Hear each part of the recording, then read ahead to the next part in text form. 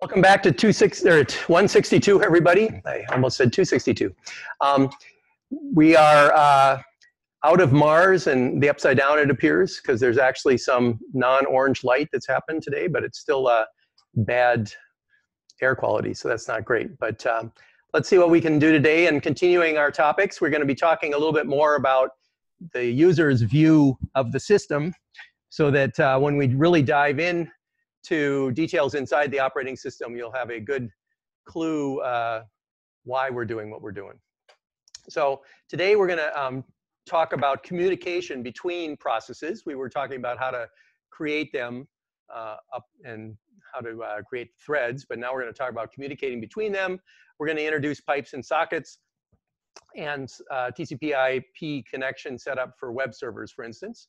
And the thing to think about here is our mental model here is going to be process A on one side of the network talks to process B on the other side, and they use read and write just like the file interface. Okay, so the other thing I just wanted to keep everybody in mind here is we talked about creating processes with fork. So the fork basically copies the current process, all of its address spaces. The state of the original process is duplicated in the parent and the child. That's the address space, the file descriptors, etc.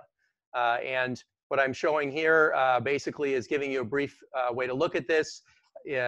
When fork returns, once the two processes have been created, fork returns in each of them, and in one of them it returns something bigger than 0, that's the parent, and the other one it returns 0, and that's the child. And I show you this on this side here.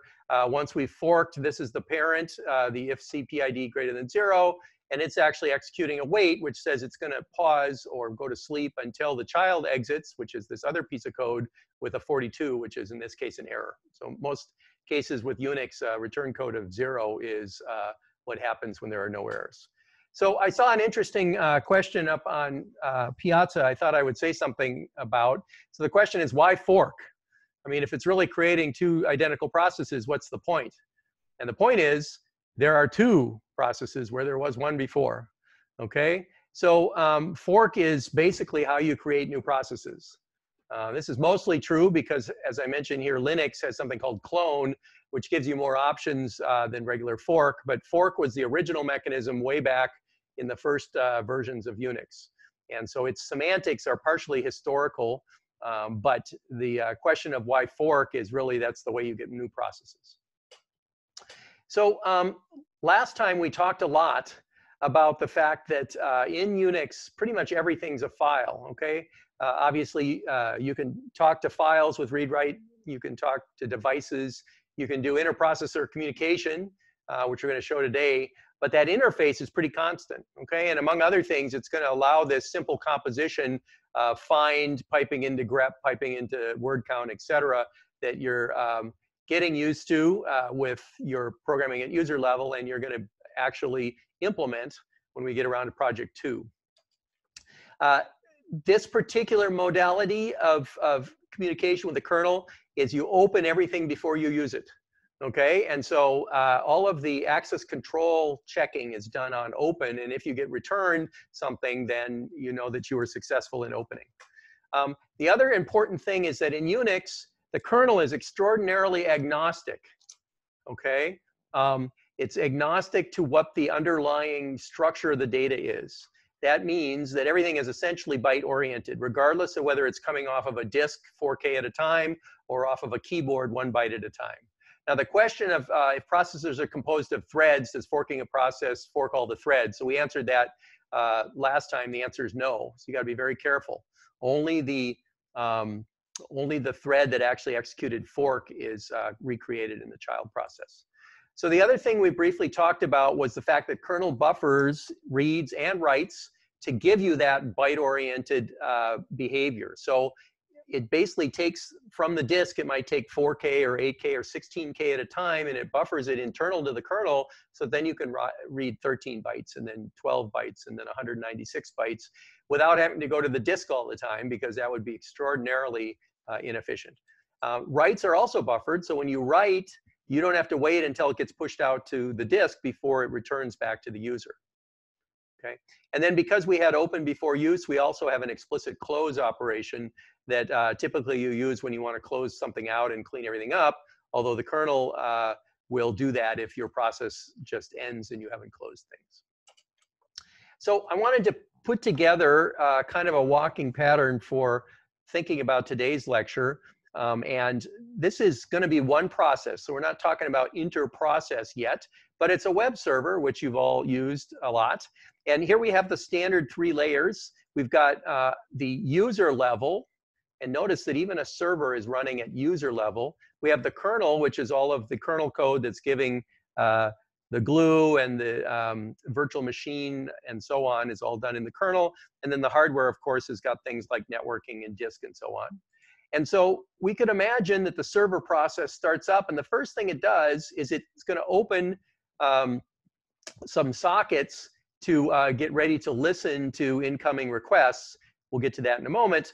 But notice that first thing it does is a read, and that read goes to the socket, and it has to take a system call to do that. And the first thing that happens is wait. Okay, why? Because there's no data yet. So that server gets put to sleep, or the thread that did this gets put to sleep. The server could be multi-threaded, as we'll talk about, because there's no data. And notice we've used read. So we're actually going to be communicating with the network in the same way that we did with the file system. Okay? And sometime later, data is going to come in from remotely over the network. And for instance, this might be a request to the web server for reading a certain URL. It'll generate an interrupt. We haven't talked about that yet. It'll copy things into the socket buffer. And then, poof, the wait condition is no longer going to be true. And we're going to be able to wake up and remove ourselves from the kernel and basically return from read. So this, we went into the kernel with read, but we stayed there for a while, and then eventually we returned from read with data. And so there's a request. And now that request, since we're talking about a web server, is likely to need to get something off the disk. So it executes a read to a file descriptor for the disk file system. And now it's going to wait a little bit because potentially the disk has to be accessed with the device driver. So that may take some time to pull things off the disk. And then the disk interface will eventually hand back the requested data, which again will remove the wait condition and return from the read system call with data, at which point we format the reply like a HTTP reply. We go back to our network socket with a write, and that, again, is a syscall boundary, which will send the packet outgoing. And notice that we don't have a wait condition here because I'm assuming that the buffers aren't full and the data just goes out. And of course, after 12, we're going to just repeat and do another read. Okay, and we're going to see that a lot in a little bit of the lecture. Today, we're going to talk more about this network communication thing here. How does this work? Okay, but before we get there, I did want to point out one thing, which is what you see here is, if you recall, we were stalled on our read, both for the network and for the disk for a little while. And the kernel took all the responses in from the disk and from the network and saved up and buffered them so that we only got returned what we asked for. Okay, so the boxes here inside the kernel are slots for bytes or whatever. Okay, think of them as this is a generic queue of some sort. The case of write means essentially that when we write our data, it goes into the kernel and is buffered by the kernel, and we can return immediately back to the server to do another read if we want to. Okay. Now, again, to remember, we talked about both high and low level APIs for file data and also for I/O now. Here's an example of the high level streams, which almost all of them have an F in front of them. So like F open and F close and F read and F write. And they, when they return a pointer to a file data structure. Okay. And that file data structure has inside of it the fact that this was successfully opened, and potentially, if it was successfully opened, that also has information required to do the reads or the writes, depending on what you ask for. An error is returned from the operating system and from the library in this case with a null file star. So if your file star is 0 or null, then you know that it failed. And you use this pointer that was returned for all subsequent operations. Okay, and data in the high-level streams are buffered in user space in addition to the kernel. Okay, so now here's a question. Does the kernel buffer network traffic indefinitely before any data gets returned at all to read? So if you don't execute a read and you open a socket and a bunch of data arrives, then what'll happen is it'll start filling up in the socket, and eventually that'll fill up and it'll back up to the sender and tell it to stop sending data.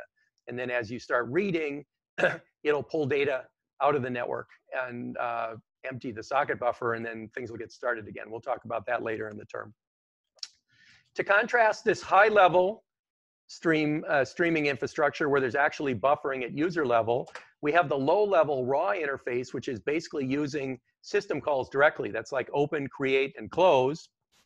Okay, and notice that what returns from them, from open on success, is a file descriptor. Okay, and that file descriptor says which file was opened. But the way it says that is not something you can figure out. It's something the kernel does. It has a table inside of file descriptor to file description, okay, data structures. And so you're going to get back an integer here that you're not going to know what to do with. The one integer that does matter, for instance, is less than 0 or -1, says this was a failure. Okay, and then you got to check error. And then finally, since streams, that's the high level, and up in the system calls, that's a low level like open, create, close, are tightly related to each other. If you take a stream and you run file no on it, file number, you'll actually get back the internal file descriptor that's part of that stream. Okay. All right. So the flags here are saying whether you're doing reading or writing to the file. That's what you want to do to it. The bit permissions are what other people can do to it. So this is kind of what you want to do locally, and the permissions are what other people can do for it. Okay. The question is, does this lead to a vulnerability where other methods could try a random number to access a file they shouldn't? So I'm assuming that what you mean is you randomly choose an integer and then you try to use it in read or write. So the point is that all of the access control is done on open, and then the kernel for your process puts a pointer into there of a mapping between the file descriptor number and the actual internals of the open file. And the best you would get by randomly selecting something is maybe you'll pick one that was open, but then you already have permission to use it because it's your process. If you pick something that's not there, there's no way you'll get another person's file, because that mapping between numbers and open file descriptors is actually unique to the process. So random descriptor numbers doesn't help you here. Now, we also talked about the representation of a process inside the kernel. So if you look here, the process, of course, has its address space, which we're going to do a lot with in a couple of weeks. It's got registers for at least one thread, which is there's always one primary thread in a process. There could be more. It's got this file descriptor table, which maps numbers to open file descriptions. And notice, by the way, there's always 0, 1, and 2 that are started up when you start a process. We didn't include them here, but we did talk about them last time. This is the standard out, standard error, and standard in. Okay. So this descriptor table gives you a redirection, and each open file has a description that's in internal kernel data structures. Okay, so file descriptors are per process, file descriptions are not necessarily. Okay, and we talked about that last time. For instance, here, here's process 1 and 2. Perhaps this is the parent process is 1 and the child is number 2. After fork, you copy the address space and the registers of the thread and the file descriptor table, which happens to point to now a shared file description. And if you take a look at the end of last lecture, we talked about some of the good and bad consequences of this. Okay. And then, of course, 0, 1, and 2 are typically attached to the terminal. Okay, but on the other hand, you can redirect them, which is where piping comes into play. Okay. The position variable is how many bytes you've read so far in the file, except you got to be careful because this is the position that the kernel knows of. If you're using the streaming interfaces with F in front of them, there's a different buffer inside of the user space that also keeps track of the position for your reading through the fread and fwrite. And if these two, so these two pointers are not necessarily the same, and you should take a look. The very end of one of the recent lectures, there was a discussion of that. Okay, and yes, the position variables, how many bytes, not that you've read so far, it's the position of the next thing that's going to be read, so that you can change the position with the various seek operations. Okay, so if you were to seek back to 100, read, seek back to 100, read, you could do that over and over again and keep reading the same thing, and this position wouldn't change in that case. Now, okay, so that's a very quick reminder of things. I just wanted to talk about some brief administrivia. Of course, homework 1 is almost due, so hopefully you're making great progress on that. Project 1 should be in full swing, so that's been released. Your groups have been set, and your discussion sessions hopefully have been set. So you're all up for good here. It's time to get moving. Make sure that you figure out how to have your partners meet regularly, okay? Because that's important. You should be attending your permanent discussion session. Remember to turn on your camera in Zoom. And discussion attendance is mandatory, so your TAs can get to know you, so that's important. Okay. The other thing I'm sure you're well aware of is our first midterms coming up October 1st, roughly 2 weeks from Thursday. Sorry, this says 3 weeks from tomorrow. I didn't change that, but it's 2 weeks from Thursday.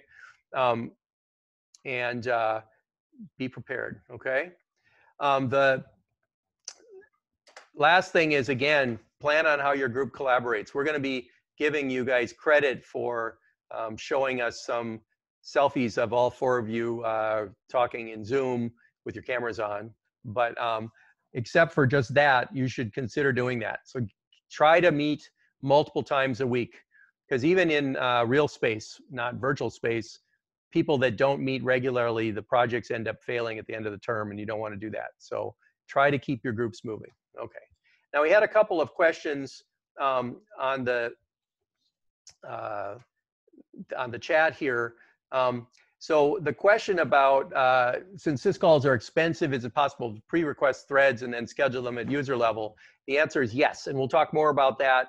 I'm going to give you a brief example toward the end of the lecture where we talk about thread pools, for instance, for web services. So that's a good idea. Now, the selfie, by the way, that I was talking about is showing a video, screen capture from Zoom, okay? Because you're supposed to be using your cameras with meeting with your partners as well, okay? You don't have to have video. A screenshot's fine. And then the other question is, will the descriptor have the same value across processes? Only if the file descriptor is shared because you had a parent that executed fork, then the child will have all the same file descriptors. If you open the same file in different processes independently, there's absolutely nothing that says that the file descriptors have to be the same unless you're doing some tricks with dupe or dupe2, which is something you're going to learn well how to use. Okay. So today we're going to talk about communicating between processes. So what if a process, there's multiple of them, wants to communicate with another one? Why might they want to do that? Well, perhaps they're sharing a task. So both of them are doing something. Or perhaps there's a cooperative venture with some security implications. What do I mean by that? Well, clearly if you have a bunch of threads in a single process, it's easy for them to communicate. But perhaps you don't trust everything that other code is doing, and so you'd like to have separate processes, but then you want to have them communicate. Okay, and this is not uncommon. So the process abstraction is designed to discourage this, right? It's set up to make it hard for one process to mess with another one or the operating system. Okay, that's by design. That's a feature. So we got to do something special. That's agreed upon by both processes. And so think of this as punching a hole in the security, but doing so in a way that's okay to the two processes. So we start off with no communication, then we've got to communicate, okay? And we call this inter-process communication, not surprisingly. Now, if you remember, I just wanted to reemphasize this, and we're going to talk a lot more about page table mappings and so on in a week or so. But if you remember, there's a page table that does these translation maps for you. And it basically says that process 1's code goes to the table and maps to some part of physical space that's different from process 2's code. So notice they're using completely different parts of the physical DRAM. And the same for data, heap, and stack. And as a result, they can't alter each other's data, right? That's by design. So that's part of our protection. So we got to figure out something else for communication. And if you think about it, we've already talked a lot about something that works, right? We've talked about how you could have a producer, which is a writer, and a consumer, which is a reader, separated in time, communicate. How do we do that with a file? Okay, we already talked a lot about how when a parent process creates a child process, they share the file descriptor table. And so if you have a file that's been open for reading and writing, and then you produce a child process, then the two of you can exchange data through the disk. Okay, so that's easy. Okay, can anybody say why this might not be desirable?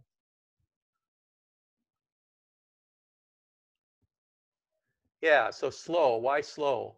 Well, you're not really trashing the disk per se, but it is slow because what you're saying is in order for communication, which is already in memory, you've got to go out to disk and back. Okay, so this doesn't seem particularly desirable for that reason. But I do want to point out that this idea of writing to some file descriptor and then reading from a file descriptor is our standard Unix I/O mechanism. So whatever we come up with is going to be very different here. Okay. Now I did see an interesting question in the chat, and this is going to be the first time I tell you this today. So here's your fact for the day.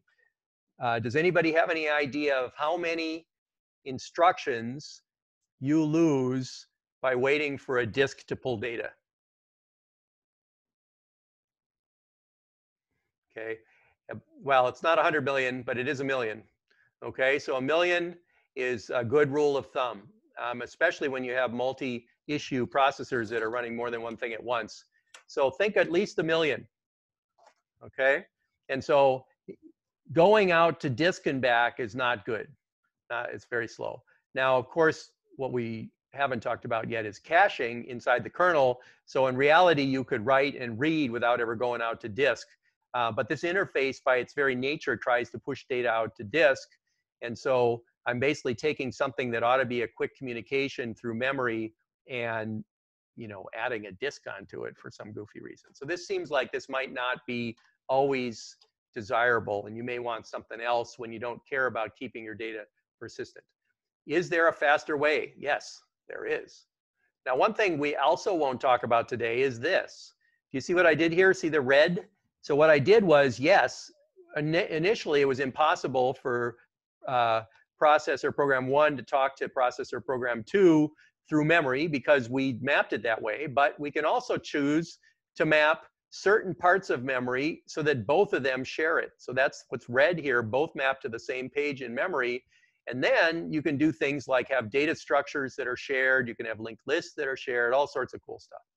So this is pretty uncontrolled, but is fast. And we'll talk about how to make this work after we've gone through how we can communicate and set this up. Okay, so we're not going to get there yet.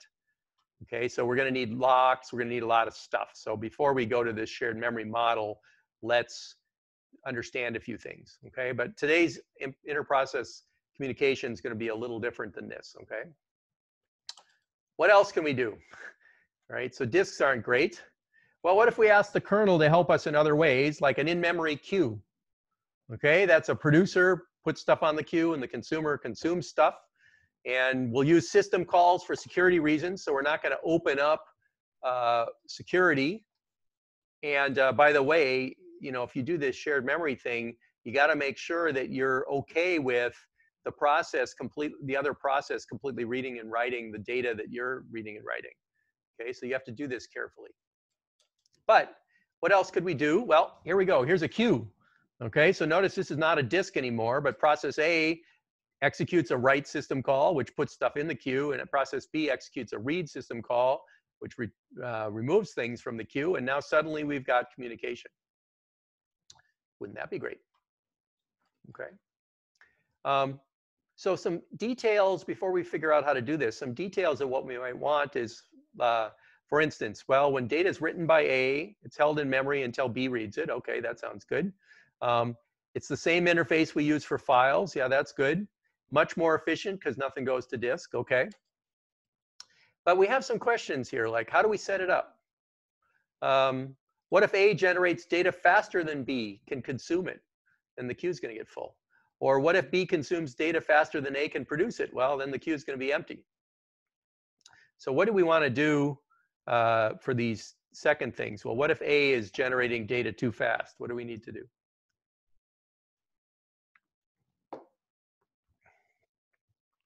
Anybody have any ideas? So how do we tell it to slow down? What might be the simplest thing? Well, not a lock. Yeah, wait. Very good. Wait is the key. Okay, so as I'm going to teach you, and you're going to hear over and over again, not a semaphore, we haven't gotten there yet. What you're going to hear over and over again from me in the next couple of weeks is the way you solve synchronization problems is by waiting. So in this particular instance, what we want is when process A executes a write system call, but the queue's full, we want A to go to sleep. Okay, and B, if B tries to execute a read system call and the queue is empty, we want to go to sleep. All right, and the important part is that we want, once there becomes memory space, if A is asleep, we want to wake it up and finish the write system call. And furthermore, once there's data in queue, if B is asleep, we want to wake it up and return from read. Okay, now the question here is why wait rather than a lock? Well, the answer is locking is all about waiting. Okay, so this is a type of locking, but it's a type of locking that's particularly convenient when we're doing writes and reads to an API in the kernel, because the kernel can put those threads to sleep and wake them up again when it's time. Okay, and deadlock here is only a problem if, well, there's no deadlock here because there are no cycles. You might be saying, is there a live lock issue here where B gets put to sleep and is never woken up? That's a bug because process A has refused to put any data in there. And in fact, what you can do is you can set up reads to and writes to time out after a certain amount of time if they're not satisfied. So it's not possible for process A to screw process B up if it doesn't write anything. Okay. Yeah, if there's a cycle, that's a different problem. Let's hold on to that for now. Okay. All right. So here's the first thing that looks exactly like that queue that I wanted to talk about, which is the Unix pipe. It's also part of POSIX, and it's essentially just a queue. We call it a pipe, but process A writes to the pipe, process B reads from it. They use the same read and write interface we've talked about before, and now we've got communication across process boundaries. The memory buffer here is going to be finite. Okay, well, why? Because memory is finite. And if producer A tries to write when the buffer is full, it blocks. It's put to sleep until there's space. And if consumer B tries to read when the buffer is empty, it blocks, which means it's put to sleep until there's data. So this has exactly the semantics of what we wanted. Okay. And there's a system called pipe, which you will become very familiar with soon, which looks like this. You call pipe, and you give it a pointer to a two-element array that can store two integers. And why is that? Well, we need a file descriptor for both ends of the pipe, for both the input end and the output end. And so what this pipe call does is it creates a pipe and opens up two ends and returns two file descriptors. So when you write on the input end, it goes into the pipe, and when you read from the output end, it comes out of the pipe.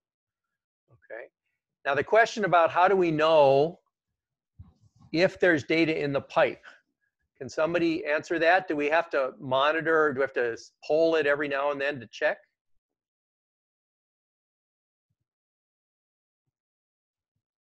Hamming codes? Nope, no Hamming codes. So how do we know? There you go. Perfect. We had a great answer there. If process B is reading and there's no data, it goes to sleep, the kernel knows when process A writes because process A wrote. Okay. The kernel knows this. Okay, the pipe is not a separate process. The pipe is just some memory in kernel space. And so when process A goes to write, the kernel, as part of putting the data into the pipe, checks and sees that, well, there's a read waiting, so it just wakes it up.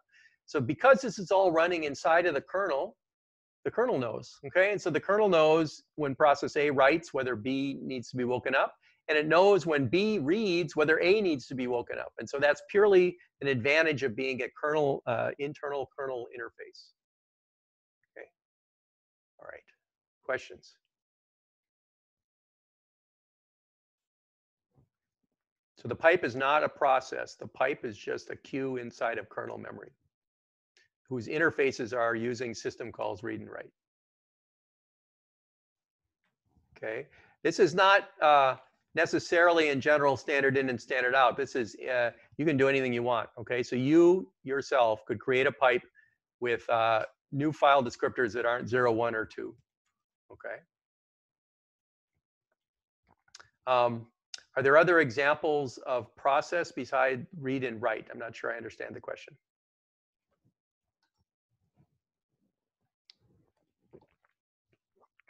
So processes do all sorts of stuff, okay? But reads and writes are the way that we do communication, either with other processes or with the file system. Okay. So you get 2 new file descriptors, exactly. This is an array of 2 file descriptors. And I'm going to show you, for instance, an example here. So here's an example where we make an array of integers that's got 2 slots in it. That's this int pipe fd of 2. And then I call the pipe system call by saying pipe. I give it the pointer to that array. And if what comes back is a -1, then that's a failure. Okay, that's a pretty standard idea in Unix. And we say there was a failure and return. Otherwise, we succeeded, and now we have 2 file descriptors for 2 ends of the pipe. And so the pipe fd of 1 is the write end, and pipe fd of 0 is the read end. And you should do a man on pipe, by the way, to see the interface there. But so all we have to do, for instance, is if I have a message, which is message in a pipe, and I write that into the pipe, and I have an extra +1 here after string length. This lets me make sure I write not only the message, but also the null at the end. And when I'm done, it writes to the pipe, and then I immediately read from the pipe, and I just get the data back. Okay. Now, why are there 2 closed calls? Because there's 2 file descriptors open, a write end and a read end. Oh, by the way, why does it say pipe fd of 0? Yes, that's a bug. Hold on. Sorry, my mistake. Now,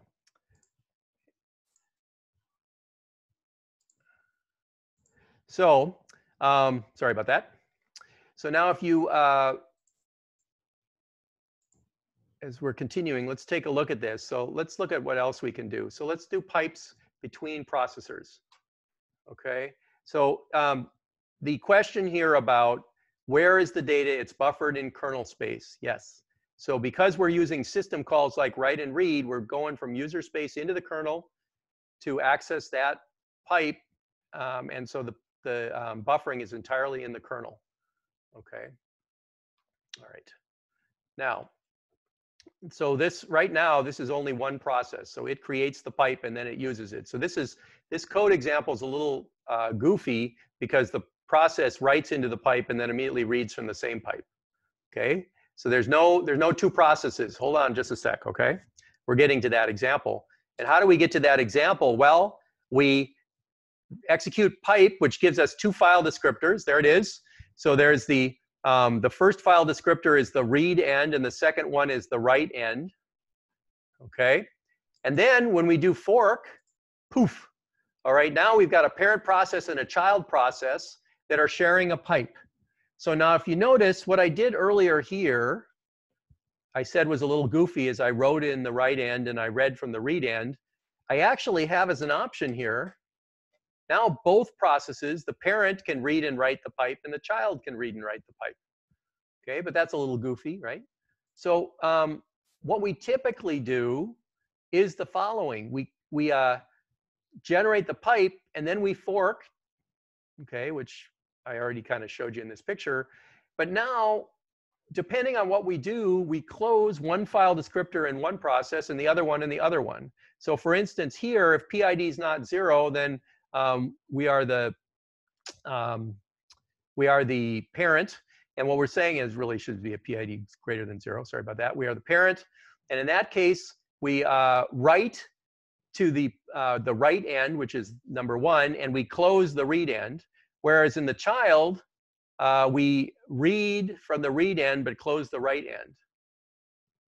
Okay. Now the question here of can we use the heap for the pipe? The answer is the kernel's got the pipe, so you don't have any control over where it is. Now you may ask maybe you're asking the question here of where is this array with 2 file descriptors in it? Certainly you could use the heap for that if you wanted, although it's probably not necessary because you're probably going to basically create a pipe in some place and then use it right away. But you could certainly put the 2 file descriptors in the heap if you liked. Okay, and if you wanted two-way communication, you don't really need to have, well, you don't have to have 2 pipes, but then the communication would get interleaved. But you could create 2 pipes, one for each direction, certainly. Okay, and we'll get to what happens with closure in a moment here. So the answer to the question on the chat is if you have a file description table entry and there's anybody still pointing to it, then it stays open. Okay. So writing to the read end and reading from the write end is not guaranteed to do anything useful. Okay. So here's in graphics I wanted to show you. So we're making a channel from parent to child. We've already done fork. As you can see here, we did pipe and fork. So what we're going to do is we're going to close 3 on the parent side because we're not going to read at the parent side. And we're going to close 4 over here on the child side. And now that we're done, we have the ability for the parent to write into the pipe, and then it gets read from the child. And so now we can send data, a stream of data from parent to child. But we could do the opposite. So here, we could close 4 on the parent side and close 3 on the child side. And now the child can send data to the parent process. Okay? And as was asked earlier, could we make 2 pipes? Certainly, we could make a pipe to go from parent to child and child to parent, and they would be separate from each other because they'd have separate queues. Okay. How do you get end of file in a pipe? So, think about this for a moment. A pipe is just a queue in memory. So what does end of file mean? Well, what it means is there's going to be no more data coming. And so what happens is after the last write descriptor is closed, the pipe's effectively closed because it only returns EOF. After the last read descriptor is closed, if a write tries to write, it'll get the so-called sig pipe signal. We talked about signals last time. And if the process ignores that sig pipe signal, then the write will fail with an epipe error. Okay, so you could either capture the sig pipe signal or you could get an error back from write. Those are a couple of options. And so in this instance here, we close file descriptor 4. So now that pipe is hanging. We're not going to garbage collect the pipe yet because there's still a file descriptor pointing at it. But what you can see here is that the only thing that process 2 is going to get out of reading that's EOF. End of file. Okay. All right. Now, once we have communication, we need a protocol. So protocol is an agreement on how to communicate. So in the case of that, that pipe, yeah, we can send a stream of bytes from parent to child, but how does the child interpret that? Well, we may need to decide to put them into packets. So there are some system calls like send message, receive message you could do for that. Or you could packetize it yourself and say, well, I'm going to send you a stream of bytes where the first one says how many bytes are in the data structure, and then I put those number of bytes. But that's starting to become a protocol where there's an agreement for how the bytes are formatted in the channel, okay? And we're not going to go into this much today, but just to get you thinking here, okay? You've got a syntax to that protocol which says how are the bytes structured together. You know, we always have this byte is followed by those bytes, whatever. And then semantics of what that means. Oftentimes you can describe this by a state machine. So protocols can get pretty sophisticated. We're going to talk about the TCP/IP protocol later in the term. And another thing which we're not going to talk about today, but also later in the term, is the fact that across the network, for instance, you may need to even translate from one machine representation to another. So if you remember the big endian, little endian discussion from 61C, it could be that when you send a message from one process to another, that other process looks at integers a different way, and you need to reformat the messages to match what they are at the other end. Now the question here about can you use higher level constructs like fopen and fread on pipes, what you're going to do in that instance is you'd create the pipe, and then you can wrap a file star around it. There are system calls to do that, okay, called fdopen, for instance. Okay. This is not quite, it's similar maybe to control F endings replaced by line feed endings under some circumstances, perhaps. Okay, and yes, this is decoding and encoding, but it needs to be agreed upon via a standard. And so that whole idea of what is the standard for encoding and decoding gets pretty interesting, but later. Okay, we'll talk about it. And by the way, another word you might be aware of is serialization. You probably talked about that in some of your classes like 61B. Okay, so some examples here. Yes, people are mentioning things like UTF-8 and 16 and so on. That's also part of it. Here's a simple protocol. Your telephone, you pick up the phone, you listen for a dial tone or see that you have service. Not too many of you probably even know what a dial tone is anymore. Maybe you do. But then you dial a number, you hear ringing, and then all of a sudden on the other side you hear hello. And then you say, hi, it's John, or my favorite is, hi, it's me. It's like, well, how do you know who it is? But you might say something like, how do you think, blah, blah, blah, blah, blah. The other side said, yeah, blah, blah, blah, blah. Maybe you wait a little bit to think, then you say goodbye. They say goodbye, and you hang up. And this is actually a protocol where the ringing, the expectation is that somebody at the other side says hello. It's always a little crazy when you get a spam call and they don't. And then that hello leads to the initiator of the call saying what it's about, which then gets a response back, okay, which eventually causes a closing of the channel, okay, saying goodbye, and then you hang up. And these round trips here are very similar to what happens with TCP/IP with the FIN messages and so on. Okay. So the protocol we're going to talk about for the rest of today's lecture is this web server request reply protocol. And there's a communication channel of some sort that we need to figure out how to discuss in the middle here. But the client might say request over the network, say, and then the web server would give you a reply. And there's a very carefully constructed protocol here, okay? And this communication from the client to the web server is certainly going to be running TCP/IP, but there's more to it because you got to satisfy HTTP. So there's actually some standard protocol with the headers and so on, okay? All right. So this idea of cross-network IPC is an interesting one because potentially you could have one server serving a whole large number of clients, and many clients accessing a common server starts yielding some interesting questions like, how does the server keep track of the clients? Okay, so how would the server keep track of the clients? Anybody have any idea there? Okay, so maybe every client has a different IP address. Well, if you're anything like, you know, like myself, when you use a web browser, Firefox, whatever, your favorite, Chrome, notice there may be a bunch of tabs, or there may be a bunch of pieces inside. And in that case, there may be many clients that the server is interacting with that are all at the same IP address. So then what? Okay. Okay, I see a lot of sockets and cookies.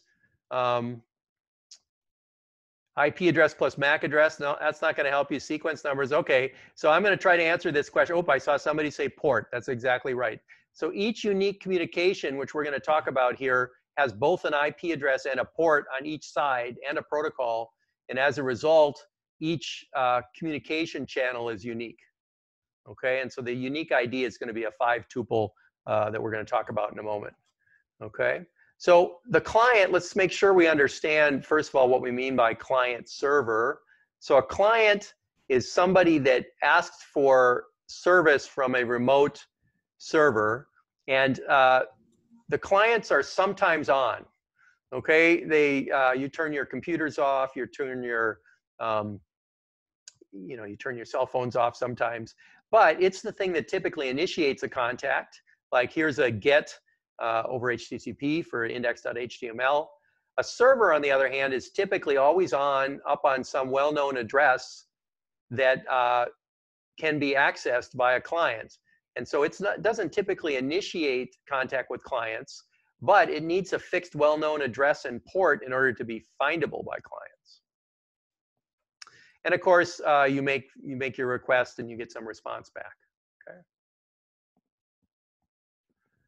Okay. Now, what's a network connection? Let's be really basic. So for this lecture, it's a bidirectional stream of bytes between two processes that might actually be on different machines. For now, we're going to be discussing TCP/IP, okay, which is basically the control protocol that's used for across the network and does error recovery, okay? And so it's a unique stream of information, okay? Abstractly, a connection between two endpoints, A and B, has a queue going in both directions. So there's a queue from data sent from A to B and from B to A, which is just like we were talking about with pipes, except that this is potentially across the network. Could be on the same machine, might be in the same building, could be on different continents, okay? Could even be, I suppose, between here and the moon and back if there's somebody up there. So we need something to help us with this, and the socket abstraction is this idea of an endpoint for communication. And the key idea here is communication across the world, once again, is going to look like file I/O with reads and writes. Okay, so here we go. So we have process.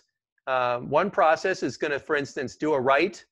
Okay, and that's going to go into a data structure we'll get to called a socket here, which is going to cause the communication to go across the network to another queue, at which point process B can read from that other end of the socket, and we get communication.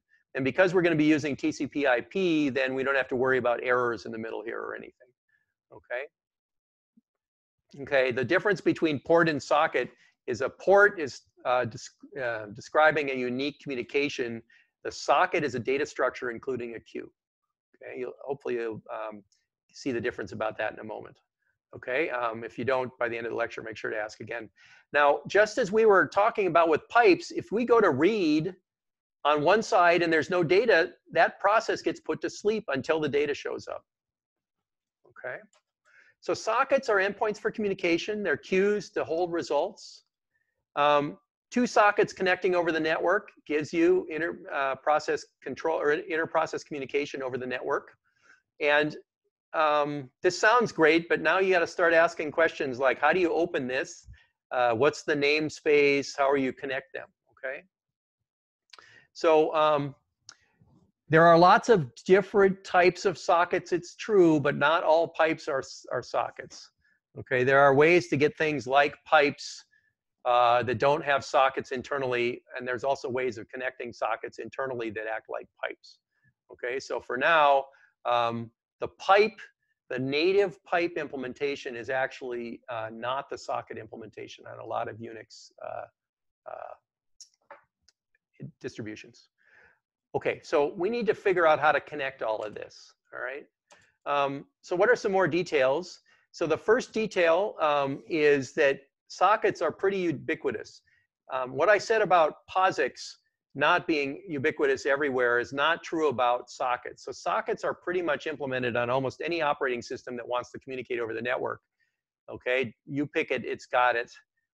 It was standardized by POSIX, but this is part of the standard that is always there. Okay, the thing you ought to know about, which is fun, is that sockets came from Berkeley, and the Berkeley Standard Distribution Unix version 4.2 was the one that first introduced sockets. All right, definitely go Bears on this. This release had a whole bunch of benefits to it, and a lot of excitement from potential users. In fact, people that were there at the time it was released have told me stories about how there were runners waiting to get the tapes that had the latest release on them so that they could quickly take them to where they were going to be uploaded and to their computers and run. So Berkeley 4.2 BSD had a lot of buzz. Okay, hashtag Go Bears. And so you can be proud of that. Now, the same abstraction is for any type of network. So you can be local within the same machine. So as I mentioned before, you could imagine two sockets being connected inside a machine using the sockets libraries in the kernel, and it would look like a pipe. But what I said earlier is that not all pipes implementations use sockets, okay, because it's a simpler interface. The internet, you can go across with TCP/IP and UDP/IP. And at the time of 4.2 BSD, there were a whole bunch of other networking protocols. So TCP/IP and UDP/IP were not the only ones. There was AppleTalk and IPX and a whole bunch of native ones, some of which still live in deep recesses of the network. Okay. Now, yeah, there's 162 participants in our class right now. That is pretty funny. So more details on sockets. Let's just, it looks like a file with a file descriptor. So once again, our standard idea that all I/O is looks like reads and writes to files is going to be true with sockets. Okay, so write adds output, read removes input. Okay, now since this is I/O, there's no notion of LSeq. So there's an example of what you might think is a part of the standard interface that just doesn't make any sense for sockets. It also doesn't make any sense for pipes. Okay. Now, how can we use sockets to support real applications? Well, a byte stream by itself is not necessarily useful. Okay, so a bidirectional byte stream has no boundaries to messages. It doesn't necessarily have any interpretation. So we already talked about this. You need to add syntax and semantics. You possibly need to have a serialization mechanism. Okay, and so we will talk at another time later about RPC facilities and so on. Okay. Now, there was the question about Kafka, which is a different thing. So we'll talk to that about the end of the term. Okay, so there is no notion, by the way, of append here because there's no notion of seek. So when you write, it just goes to the end of the socket. So sockets keep things in order just as TCP/IP keeps the stream in order. Okay, so there's no append in this instance because you can't seek. Now, or the other way to say that is every write is an append. Okay. So let's dive right in with a simple example here. So I'm going to build, we're going to call it a web server, but it isn't really doing HTTP. So this is a little bit of a misnomer. But let's suppose that the client sends a message and the server echoes it. That's it. So the client sends it, server echoes it. Okay, so it's an echo server. And what that might look like? Well, here I have an example of the network. You could say the left side is, I don't know, Berkeley, and the right side is Beijing. And we've set up a socket between the two. Now, what that means is the green boxes, the two of them on the left, are part of the same socket. They're just the two queues going either direction. And the two green boxes on the right are part of the sockets on the server side. Okay, so we have two boxes for the client, two for the server, and that's because it's bidirectional when you set up something. Okay, now the first thing that I kind of indicated already is the server, it's going to set up these sockets, which we don't have any idea how to do quite yet. But what it's going to do is it's going to immediately do a read. And of course, the socket is empty on the read side. And so all that's going to happen is it's going to enter the kernel and it's going to wait. Okay, and we saw that earlier when I showed you the web server example at the very beginning of the lecture. What happened is you did a read, and if there wasn't any data, you went to wait. Okay. Meanwhile, a client comes along and it's going to set up an echo. So one of the things that we need to do is from the user, we have to figure out what they want to send. And so maybe we do an fget string from standard in. Okay, so this is a streaming input, which will wait until you hit a carriage return. And then it's going to send the data over the socket by writing it. Okay, so it's a write system call to the socket file descriptor. Here's our buffer, and notice because I say string length of send buff plus 1, I'm sending the null character at the end of the string in addition to the string. This is things to start thinking about as you get comfortable with C.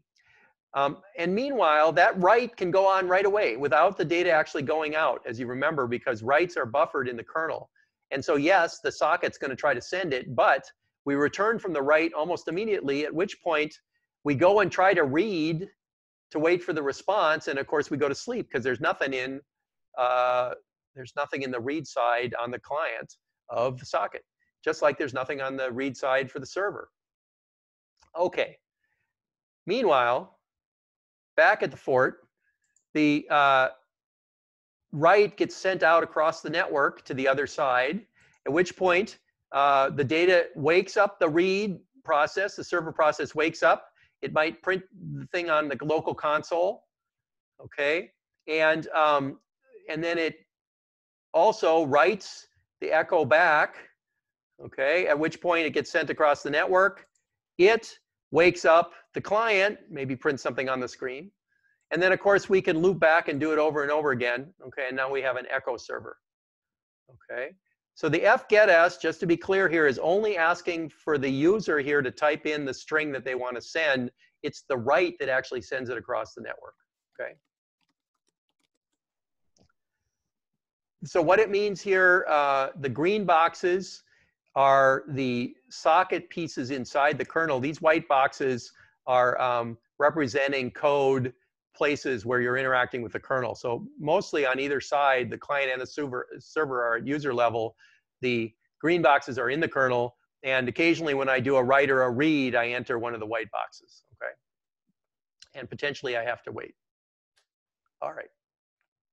Now, you can try to force the kernel to send the data, but in fact, and there are ways to do that with flush, but by and large, it'll just send it right away. So you're not too worried about that.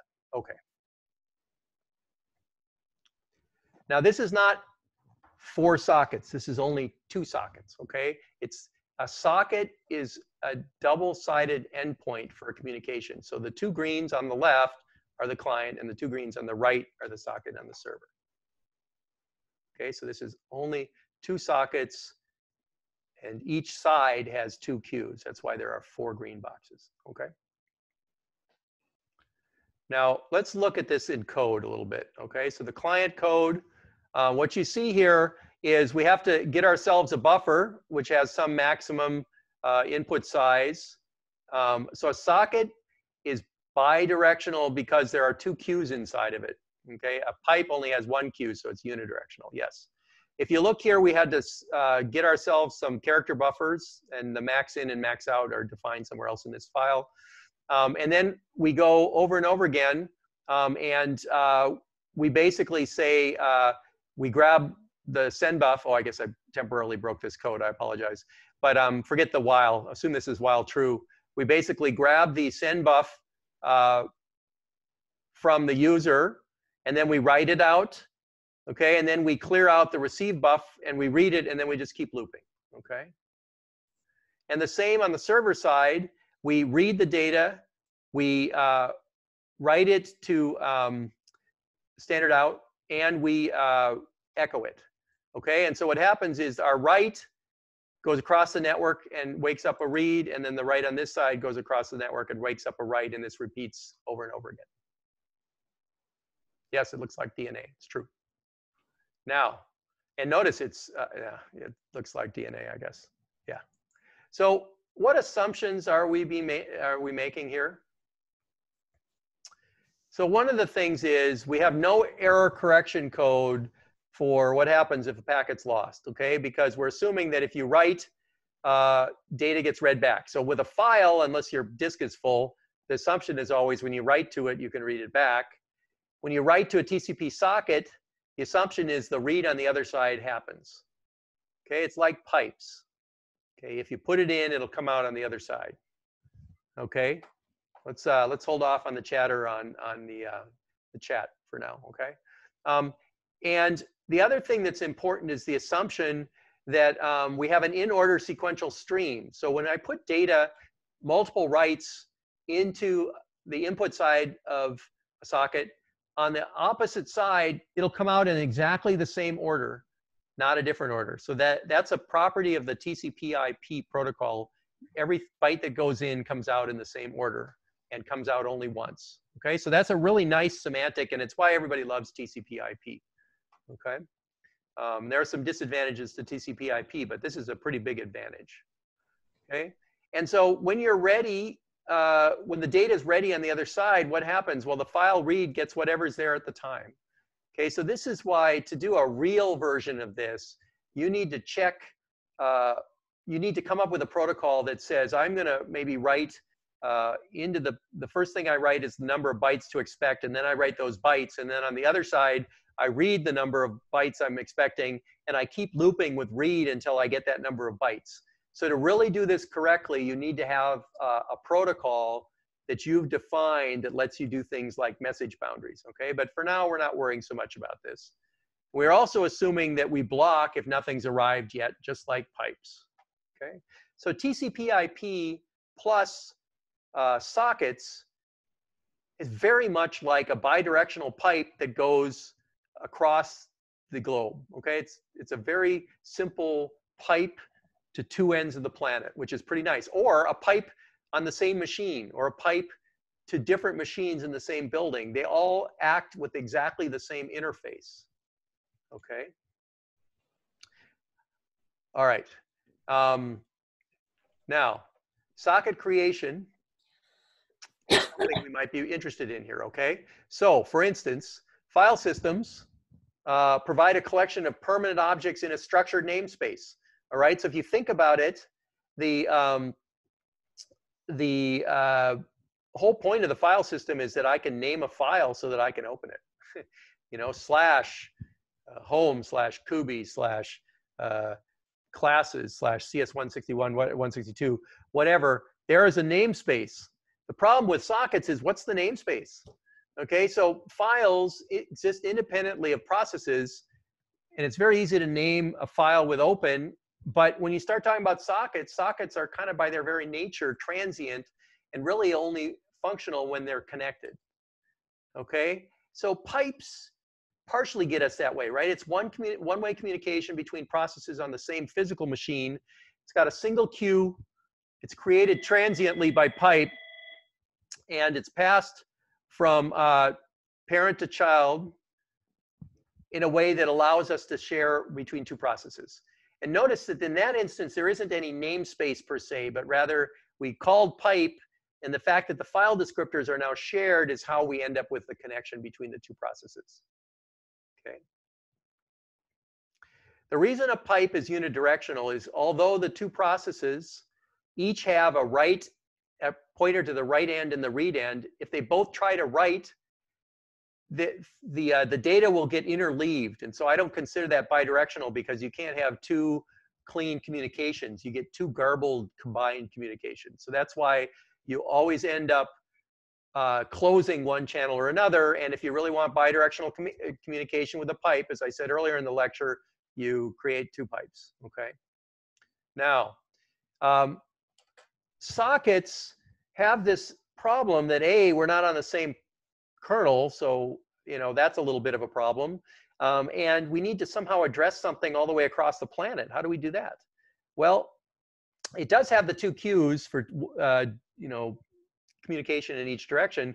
Processes can be on separate machines, so there's no common ancestor to pass something from one to the other. In fact, we could be here in Berkeley and in Beijing, or pick your favorite other place, and how do we name it? There's certainly no common ancestor of those processes, all right? So what are we going to do? Well, the namespace, of course, is IP. So you're all very familiar with this namespace. So for instance, a host name like www.eecs.berkeley.edu is an example of a name that can be uniquely identified across the network and used to route traffic to it. Now, of course, we're going to have to talk about things like DNS and so on later in the term, but that host name really translates directly to IP, okay? And so what is IP? Well, IP addresses, depending on whether you have IPv4 or IPv6, are 32 or 128-bit integers. And so for instance, www.eecs.berkeley.edu would translate into some IP address, okay, which now would allow us to actually communicate across the network. But as I mentioned earlier, the IP address is not enough. If you have a browser with a bunch of tabs in it, each one of those tabs has the same IP address because there's only one machine. And so you need a way to uniquely name a connection, and that's where ports come into play. Ports are part of the TCP/IP and UDP/IP spec. There's 16 bits, so there's only really 65,536 of them. And the first 1,024 are called well-known, okay? And the well-known ports are ones that are much harder for you to bind anything to, and in fact, you're going to need to be super user to use them. There are some ports between 1024 and 49.151, which are typically registered ports. Like for instance, 25.565 happens to be the port for Minecraft server. That's an important one for you all to remember. And then there's a bunch of dynamic ports or private ones, and you'll see in a moment what they're about, okay? So if we look at a connection set up over TCP/IP, we're going to need something that's special here. The server needs to set up the process of waiting for a client to connect, and that's called a server socket. So the server basically produces a server socket, okay? And that server socket listens on typically well-known ports that have been registered with a standardization agency, and you can register them, but it's very hard to get the ports in that lower 1024 registered. Typically, people have ports that are just well known in the higher portions. Okay, but now once the server socket is set up, now the client will be able to communicate, which is because this socket, the thing the server does after creating it is it says listen, which says go to sleep waiting for an incoming connection. Okay, listening. See, that's an ear, by the way. So the client creates its end of the socket, sets a request to the other end by using the IP address and the standard port. And at that point, the server executes an accept, which says, well, take this connection and let's make it real enough that we can communicate. So in that instance, the server says, oh, I accept.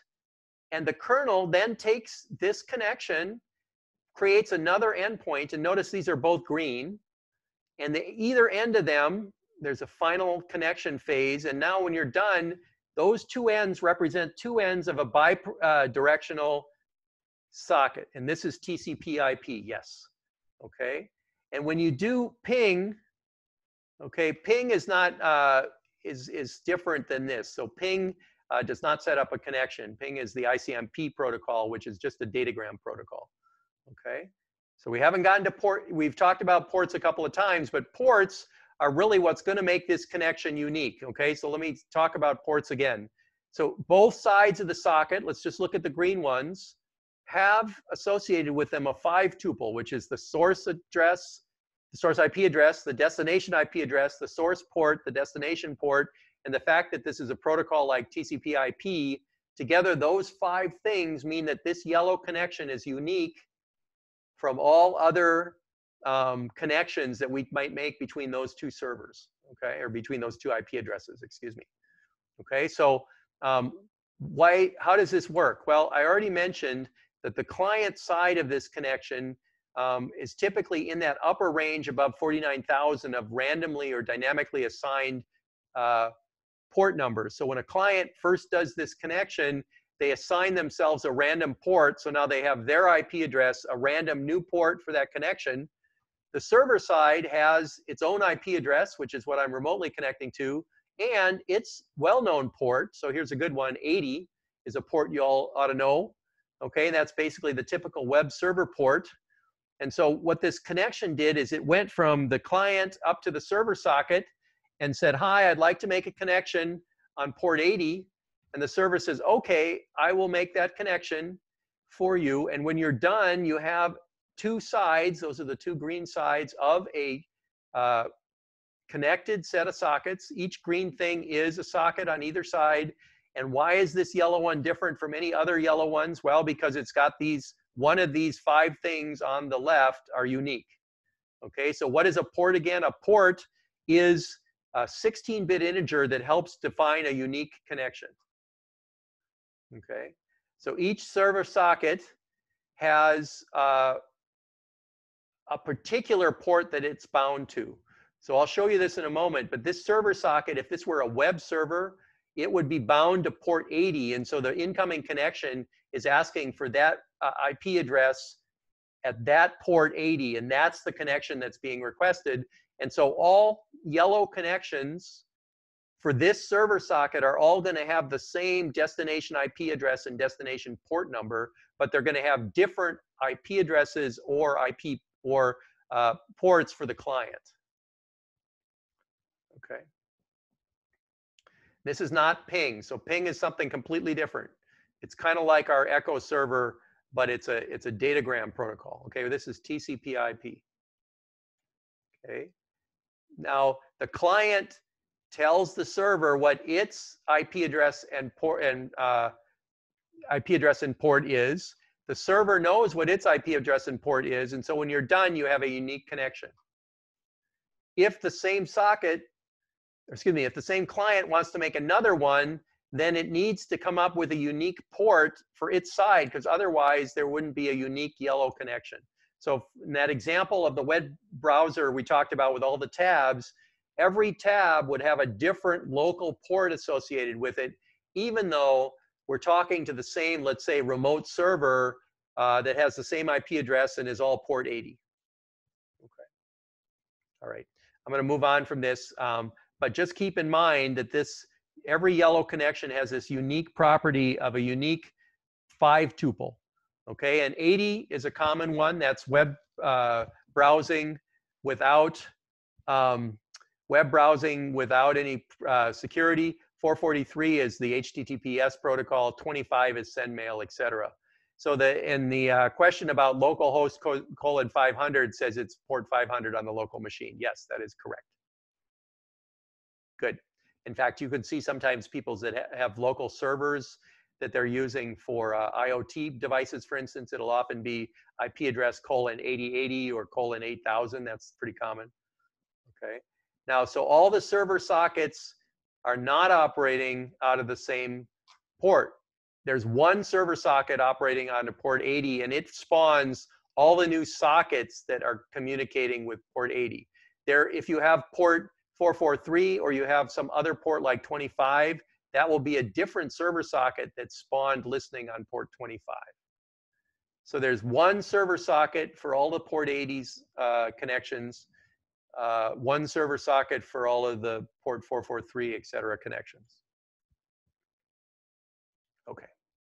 Now, so in concept, what happens here is the server creates the server socket, that's this blue one, and part of that creation is binding it to an address, which is its current host IP address and the port, like 80, that it's going to do service on, and then it's going to execute listen, which means at that point, we are listening for the connection for incoming. Okay, and basically, we are going to try to execute accept, and that'll put us to sleep until somebody actually comes in. Okay, so later, a client creates a socket, and it does a connect operation, which says, I want to connect to a remote server that has this host name, or this host, IP address and port, which, assuming we did this correctly, will go across to the server, which is busy listening. The system call will accept it, in which case this three-way protocol happens. And when we're done, we now have a connection socket on either side with a unique 5 tuple defining this as a unique connection. And every subsequent client that tries to do this will get a different unique 5 tuple or unique connection. Okay. Now, once the server's ready, it says, oh, I have a socket. Okay, I'm going to do a read request on the socket. Well, of course, that's going to go to sleep right away until the write request from the client comes in and says, I want to look at some HTTP address. And meanwhile, there'll be a read, okay, on the other side that wakes up, writes a response that'll get sent to the other side. And we do this combined, write the request, wait for the response. Here we go, read the request, write the response on either side. Okay. So each connection socket the server owns has a different port. That is correct. Okay. Now, when we're done, we close the client socket, and then the server goes back and does another accept, and that's how we serve multiple requests for now. Okay. Now you can see probably right off the bat, by the way, there's no race condition because the incoming connection requests go into the server and they're put into the queue using synchronization that we haven't talked about yet. Okay. No race conditions. So the client protocol that you see here is pretty simple. So look, we first get an adder info structure defining the host that we're trying to connect to, okay, with host name and port name. And so this is look up the host. Basically, I'm not going to show you that until the end of the lecture if we get there, but this is going to return a unique host name, port name combination for who I'm trying to communicate with. I'm going to create the socket file descriptor. And then, so that's now I have a socket here. So the client's got this file descriptor, which is an integer. The socket structure is inside the kernel. Okay. And then I try to do a connect. And that connect immediately says, waits until the connection finishes. And then when it emerges, this sock file descriptor is no longer a disconnected socket. It's a connected socket. And now we can go ahead and do our client operations, whatever they might be, which could be doing lots of reads and requests and over again, and then closing. Okay. The server side is a similar idea, but it's got this server socket. So if you look here, we set up which address family we want. We bind it, which means basically we say that we want to listen on a certain address and port. Okay, and so binding basically attaches an address to a socket. Creating the socket just makes the queue. We bind an address to it, and then we do listen instead of connect. And now in this while loop, we over and over again, we accept the next connection, we process it, we close, we go and accept another one. Okay, and so we just do this over and over again, and we're good to go. Can anyone see what's wrong with this protocol? What seems unfortunate about this particular server implementation? Yeah, one connection at a time, right? So this can't be good. So what can we do? Well, first of all, how might we protect ourselves? Because if you notice, we're kind of running right here. We're kind of running in the same process over and over again. We might want to protect ourselves. So what we can do in that case is actually take what I just showed you and add a fork and let the child communicate with the client and do a wait until the child is done, close the connection, and go back. Okay, and notice when we fork, because we fork, the listen socket is going to end up on both sides. And of course, the child doesn't need the listen socket because it's not a server, so it closes the listen socket. On the other hand, the parent doesn't need the connection socket because it's not serving the client, and so it's going to close the connection socket. So this is just like the pipe example I gave you earlier, where we create a pipe, we fork, and then each side closes one of the two file descriptors. Okay. All right. We're not serving multiple yet. We're just putting protection in here. So now every child is running in a protected environment. We haven't gotten to the multiple yet, okay? But you can see we're coming with that. The only thing I did that's a little different here is once I accepted that incoming connection, I fork. And here, if I'm the child, which is PID equal to 0, I close the server socket. At that point, I go ahead and serve the client. And then I close the connection socket and exit. Meanwhile, the server closes the connection socket because it doesn't communicate with the clients, and it waits. Okay, so this is all that we changed. But of course, We want concurrency, okay, or parallelism if that's available.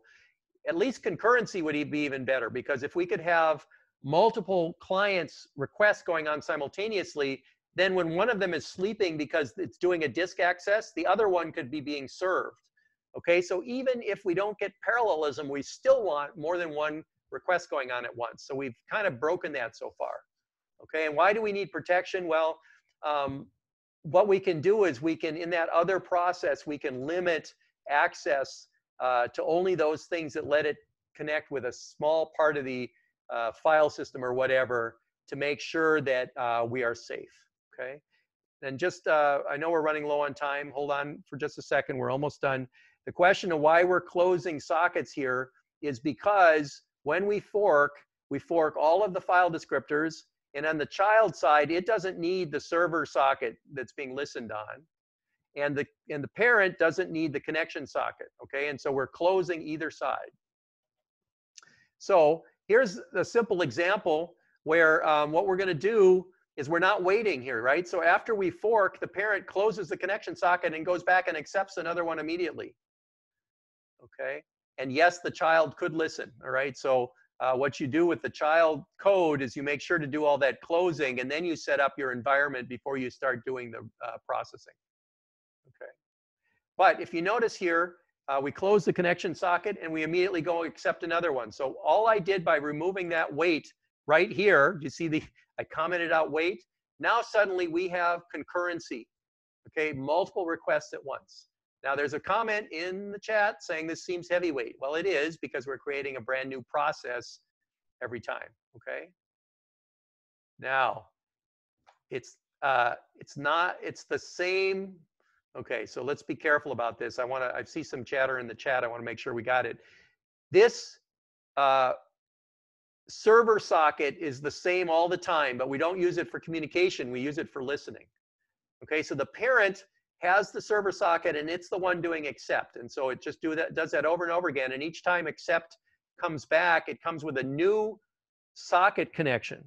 Okay, and each child gets a different socket connection. So the parent keeps accepting new connections. Every one of these connections is unique because it's got a different 5 tuple. It's got a different, at least remote IP address and port combination. Could be just the port, but something there is unique.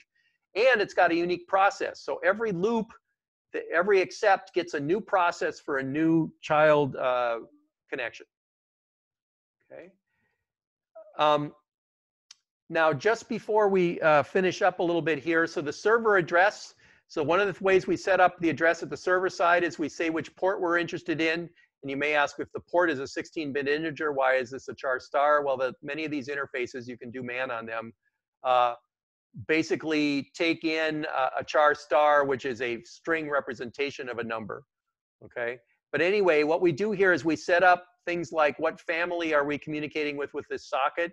And the way you've got to think about families here is when sockets first came out, there was not only IP out there, there were many other options.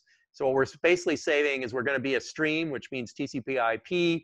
We're not going to say what family it is because we're going to take whatever comes in, and we're going to bind to a particular server and port, okay? There's a flip side with the client, which is probably more interesting. You guys should look at this after the lecture.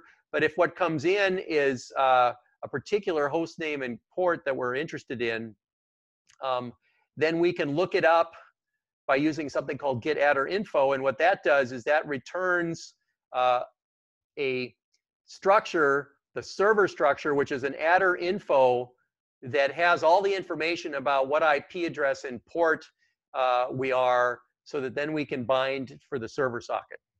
Okay. So finally, if we're willing to not have protection on every connection, but instead we wanted lightweight, we could do threads. So here's an example where instead of fork, all we do is we create a thread, the spawned thread handles the request, and the main thread just goes back and accepts again. Okay, and so now that's a thread per connection. That sounds great, unless you get slash dotted, okay? And you could easily have a situation where so much incoming traffic spawns so many threads that you crash your kernel. This is bad. So what should you do there? How do you prevent, well, it's true you can't fork, but we're not forking here right now anyway. We're just doing threads. Limit the number of threads. Great.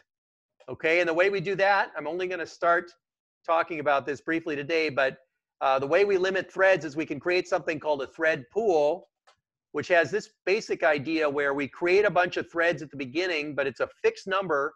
And then every time an incoming request comes in, we put the connection on an incoming queue. And then when a thread becomes free, it just goes back, dequeues the next connection and handles it. Okay. So this is a way of, a thread pool is a way of bounding the number of threads. All right. So we're done for today. So in conclusion, we've been talking about inter-process communication, of how to get communication facilities between different environments, namely different processes. Okay. Pipes are an abstraction of a single queue, and you can create it in a parent and then pass it off to children and decide which direction you want it to go. Sockets are an abstraction of two queues, but across the network potentially.